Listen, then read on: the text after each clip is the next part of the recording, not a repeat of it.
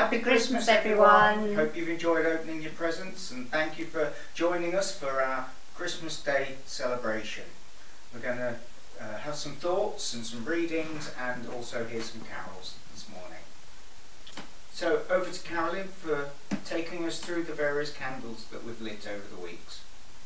So our first candle was the prophecy candle, when we remembered the hope of those who first spoke the promise of the coming Christ child.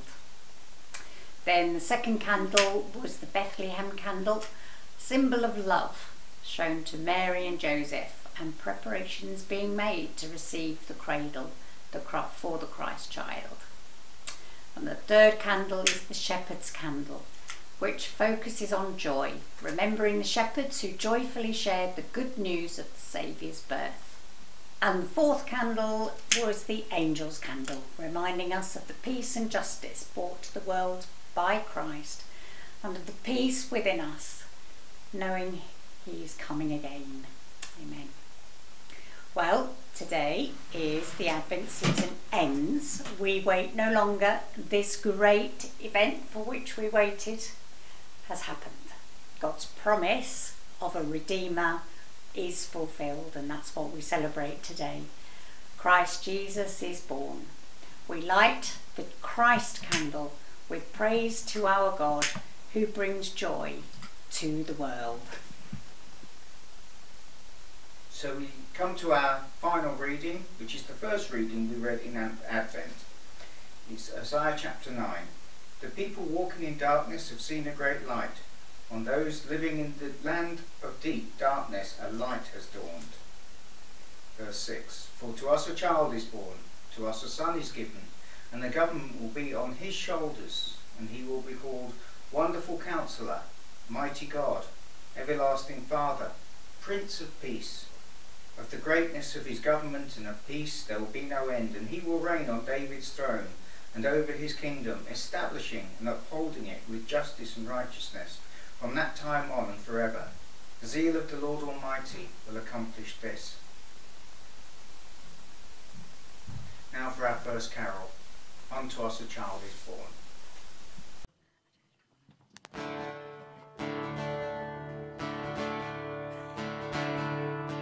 Unto us a child is born, King of all creation. Came he to a world full of the Lord of every nation, the Lord of every nation. Cradled in a stall was he, watched by cows and asses, but the very beasts could see that he the world surpasses, that he the world surpasses. Now may Mary's Son, who came so long ago to love us, lead us all with hearts aflame unto the joys above us, unto the joys above us. Omega and Alpha he, let the organ thunder, while the choir with peals of glee shall rend the air asunder, shall rend the air asunder. Sing the last verse again. Omega and Alpha he, let the organ thunder, while the choir with peals of glee shall rend the air asunder, shall rend the air asunder. Amen. This Advent, I've kept coming back to the fact that God stepped down from heaven and took on human flesh in the form of Jesus of Nazareth.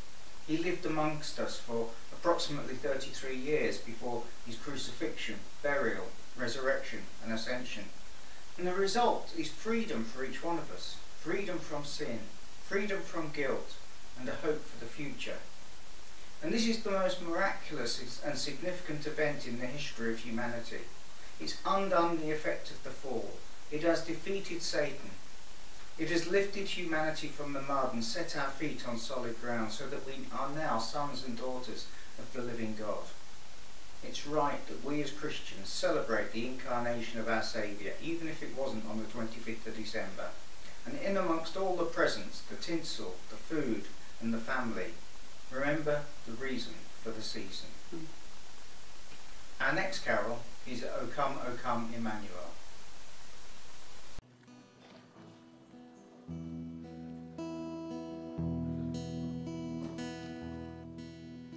O come, Emmanuel, and ransom captive Israel, that mourns in lonely exile here, until the Son of God appear. Rejoice, rejoice, Emmanuel shall come to thee, O Israel. O come, thou Root of Jesse, free thy love from Satan's tyranny. From depths of hell thy people save, and give them victory o'er the grave. Rejoice, rejoice, Emmanuel shall come to thee, O Israel. O come, thou dayspring, come and cheer our spirits by thine advent here, and drive away the shades of night, and pierce the clouds and bring us light. Rejoice, rejoice, Emmanuel shall come to thee, O Israel. O come, thou Key of David, come and open wide our heavenly home. Make safe the way that leads on high, and close the path to misery. Rejoice, rejoice, Emmanuel shall come to thee, O Israel. O come, great Lord of might, who to thy tribes on Sinai's height in ancient times once gave the law, in cloud and majesty and awe. Rejoice, rejoice, Emmanuel shall come to thee, O Israel. Rejoice, rejoice, Emmanuel shall come to thee, O Israel.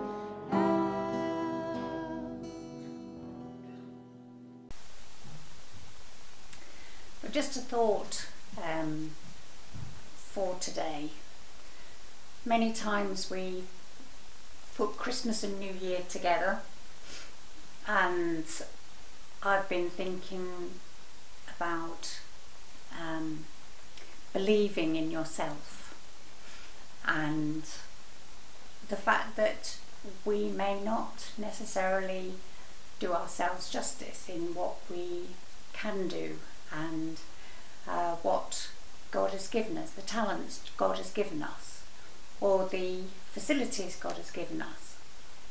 And I suppose in a way Christmas is about showing people the love of God. And by being ourselves, who we are in God, is a good thing to reflect to those around us. So I would say not just be yourself, but believe in yourself and believe in all that God has for you. So our next carol is In the Bleak Midwinter, one of our favourites. When the choir held their word. Would you like to stand, everyone?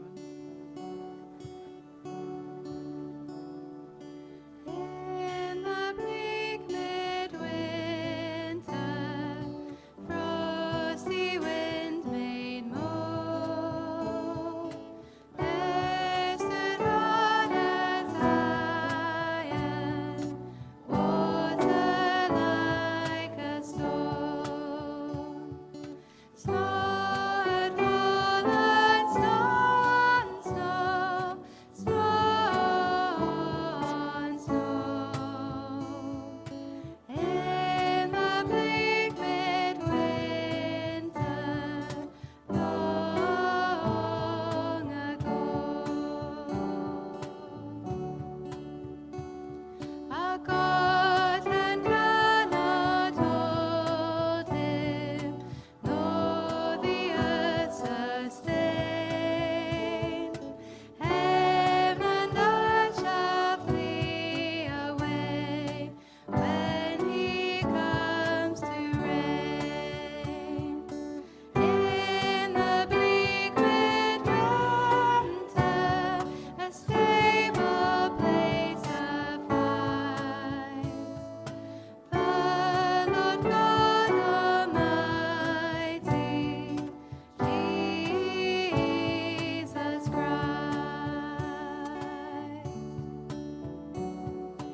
Angels and archangels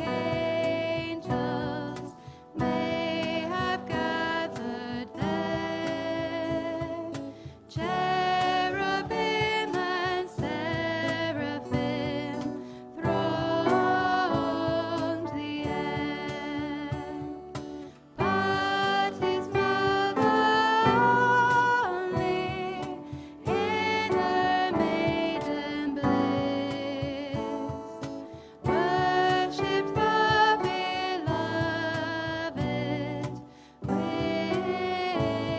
a kiss. What can I give him, poor as I am?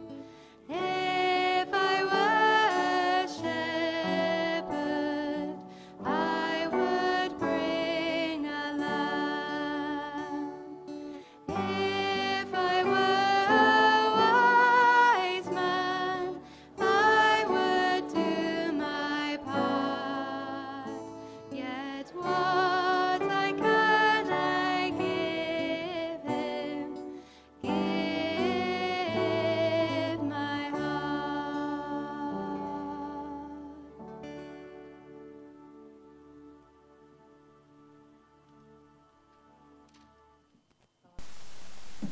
Isn't that lovely? It's one of our favourite. There's so many carols that we love and really reflect the reason for the season.